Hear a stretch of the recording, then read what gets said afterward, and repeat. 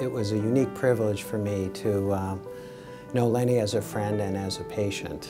And when he came to see me in 1995 with his newly diagnosed multiple myeloma, we talked about the medical aspects of care, but he said to me, "Ken, I really want to take charge of my illness. Can I have a menu of the things that I could do for myself to be proactive in my care?" Out of his own hardship came this wonderful center, the Zakim Center, where patients can go and receive integrative care.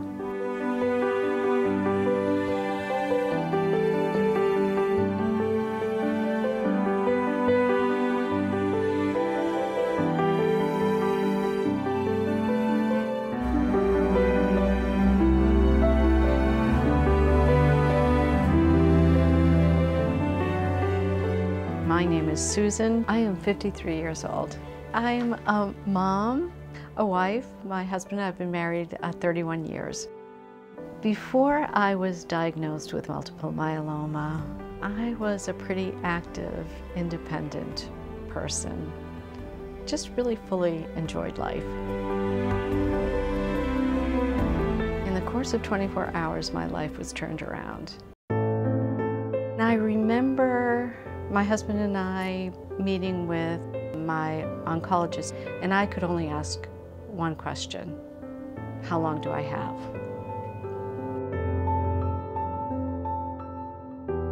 She was on novel targeted therapies that tragically didn't exist when Lenny came along. So Susan got on these therapies, had a complete response, had high-dose therapy and a stem cell transplant, but she now had the ability to have new medicines to maintain that response as well.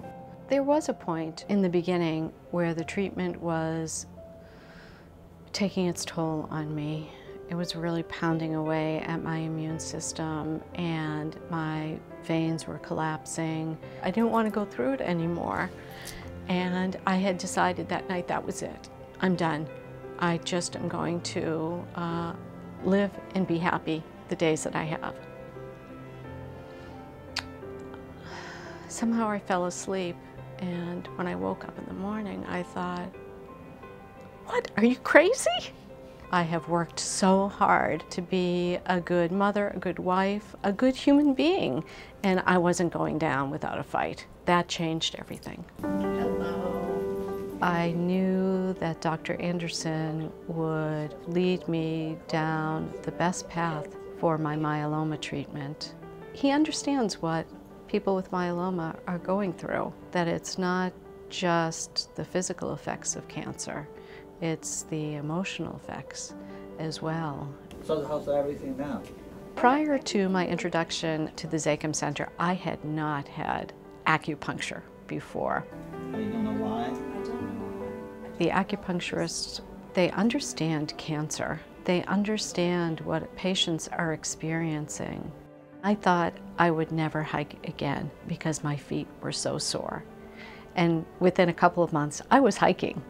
It is unquestionable that her outcome, her quality of life, has been remarkably improved by all of the folks at the Zakim Center. Coming to the Zakim Center, I could choose something that I wanted, that I needed emotionally to keep me on that path of hope and optimism.